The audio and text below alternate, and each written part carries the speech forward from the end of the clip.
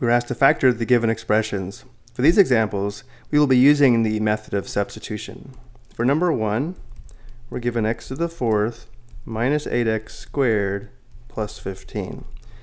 Notice how the given expression resembles the expression x squared minus 8x plus 15, which we are more used to factoring. So what we'll do is perform a substitution so the given expression resembles this degree 2 trinomial.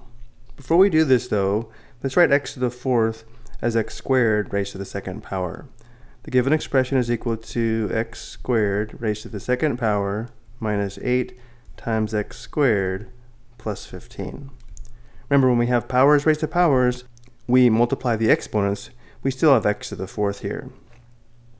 Now, to make the given expression resemble the degree 2 trinomial that we see here, we'll perform a substitution and let u equal x squared.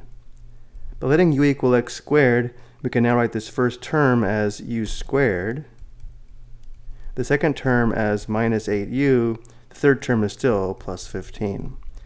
So notice how by performing the substitution, notice how by substituting u for x squared, we now have a degree 2 trinomial, which we are more used to factoring. So now we'll factor this in terms of u.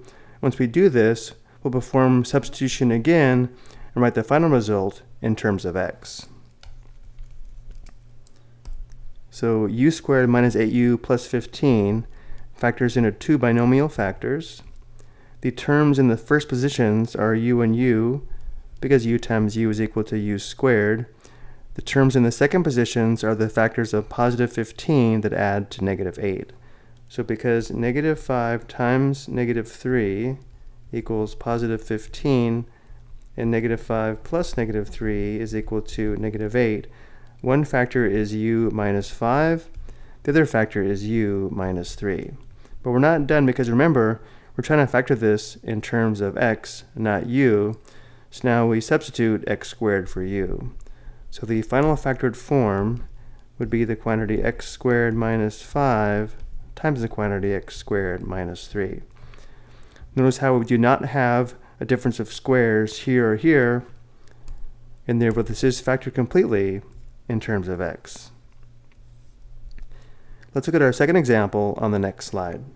For number 2, we have 2y to the 1/2 minus 13y to the 1/4 plus 21. Looking at the fractional exponents, notice how we do not have a common denominator. Let's write 1/2 as 2/4, so the fractional exponents do have a common denominator. So the given expression is equal to 2y to the 2/4 minus 13y to the 1/4 plus 21. Notice how the given expression resembles the expression 2y squared minus 13y plus 21, which we are more used to factoring. So what we'll do is perform a substitution so the given expression resembles this degree 2 trinomial.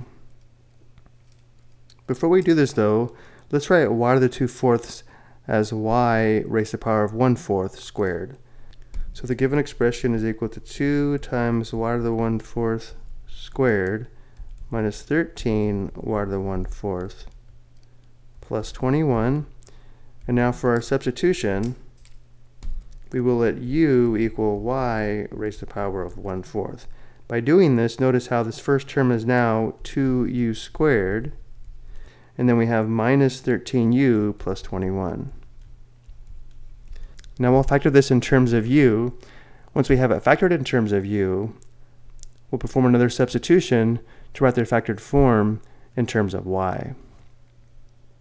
Notice how for this trinomial, there are no common factors and the leading coefficient is not 1, and therefore there are several methods we can use in order to factor this trinomial. For this example, let's use factor by grouping.